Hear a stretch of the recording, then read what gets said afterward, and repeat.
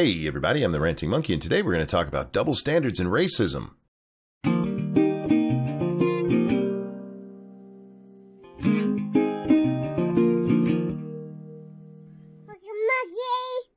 I woke up this morning and did what I usually do. Logged onto Twitter to see what the hell I'd missed since I was last awake. These were the top 3 items on my trending list: Harvard, Kyle Kashuv, and David Hogg. Now we're not going to talk about David Hogg. He's only trending because Kyle is. You see, Kyle just had his Harvard acceptance rescinded because of things he said in the past. So David ended up trending just because he got into Harvard as a legacy kid, even though he might not be the smartest guy. I think Canadians can donate to political campaigns in the United States. They can't? Well, vote here. Because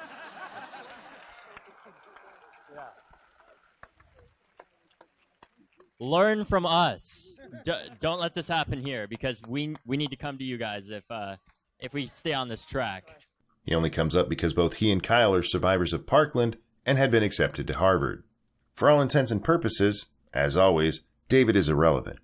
But we are going to talk about Kyle and Harvard. Recently, some screenshots of things Kyle said when he was 16 have resurfaced. I'm not going to show them here because YouTube would kick me off the platform for doing so. If you're curious, you can look him up, but basically he just used the N-word a lot. A whole lot. And because of this, Kyle has had his acceptance to Harvard rescinded. Kyle released a Twitter thread explaining exactly what happened. In the thread, Kyle shared a letter that he sent to Harvard to explain why he said these things, in which he said, in part, this. I understand Harvard's concern over these offensive statements from my past, and I further understand that Harvard has been contacted about them by people expressing concern about them. I'm very sorry to put the college in this position. I am determined to make whatever steps are necessary to rectify this past wrong, and to reassure Harvard of my commitment to values of tolerance, diversity, and inclusion, which I hope to advance as a member of the class of 2024. This is the context in which I made these comments. While this does not excuse my comments, I made poor choices with regards to the people I surrounded myself with. I became part of a group in which those words bore little weight and were used only in a means for their shock value. I bore no racial animus. The context was a group of adolescents trying to use the worst words and say the most insane things imaginable. Until these writings were disclosed, I had long forgotten about them. While I will forever bear incredible shame for typing them, I especially feel remorse now that they have been made public, knowing they have caused terrible pain to people I care about. I gave no consideration to the meaning and weight of the words I wrote in an effort to impress then friends and classmates. And looking back, I clearly know I wrote terrible things I can never unwrite. That wasn't me making a mistake there at the end. As my good friend Scribe would say, I'm reading it as written. When I was reminded of my writings, I was mortified and embarrassed. My parents raised me to be better than what is represented in those screenshots from about 2 years ago.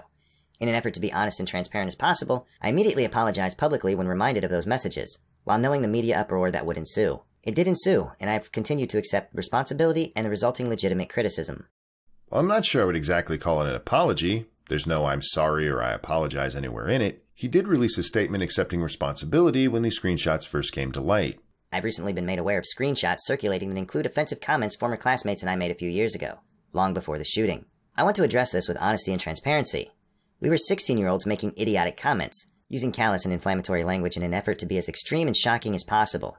I'm embarrassed by it, and I want to be clear that the comments I made were not indicative of who I am or who I've become in the years since. This past year has forced me to mature and grow in an incredibly drastic way. My world, like everyone else's in Parkland, was turned upside down on February 14th. When your classmates, your teachers, and your neighbors are killed, it transforms you as a human being.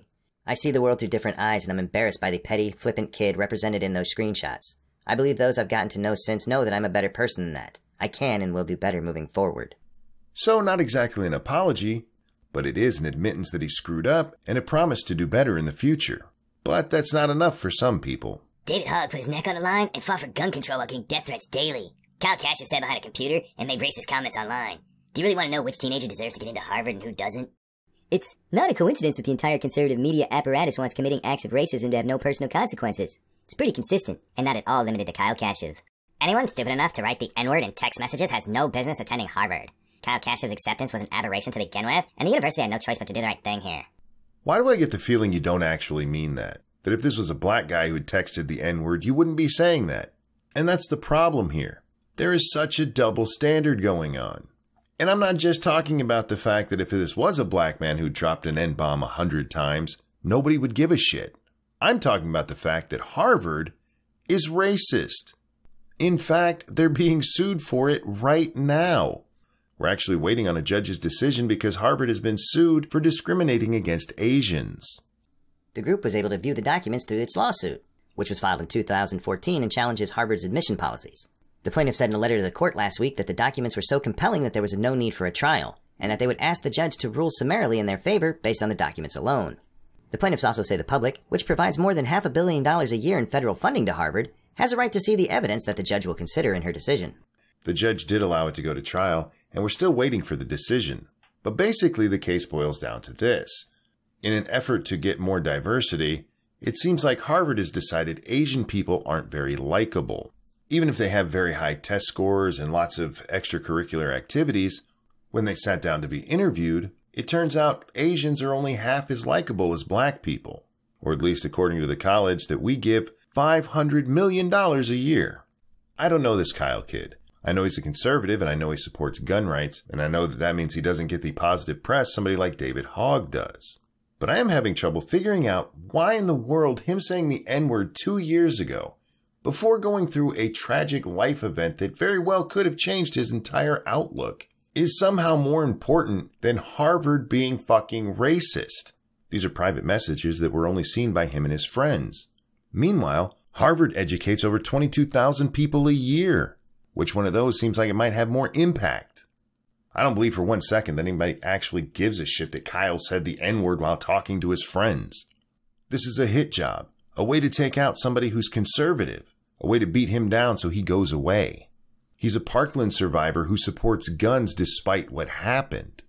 We can't allow that. And that's why there's a blind eye being turned to the racism from Harvard. It's not about racism. It's about shutting down people who have the wrong view. Harvard allows all kinds of people in with questionable pasts. This gentleman here pled guilty to carjacking, attempted robbery, and firearm charges. Despite that, he turned his life around and became an attorney. And while he ended up going to Yale, he was accepted by Harvard. Anybody seriously want to make the argument that a kid making jokes with his friends is worse than fucking carjacking? And then there's Harvard's questionable past, a point Kyle brought up in his Twitter thread. Throughout its history, Harvard's faculty has included slave owners, segregationists, bigots, and anti-Semites. If Harvard is suggesting that growth isn't possible, and that our past defines our future, then Harvard is an inherently racist institution. But I don't believe that. I don't know about that. I do wonder what would happen if Kyle had dropped some John McCain-style slurs instead of N-bombs. But that's neither here nor there. What Kyle's getting at here is that personal growth is possible. He said some dumb shit when he was 16. Which one of us hasn't done that? And now he's being punished for it 2 years later, as though personal growth isn't a possibility. Unlike most people, he went through a very tragic event.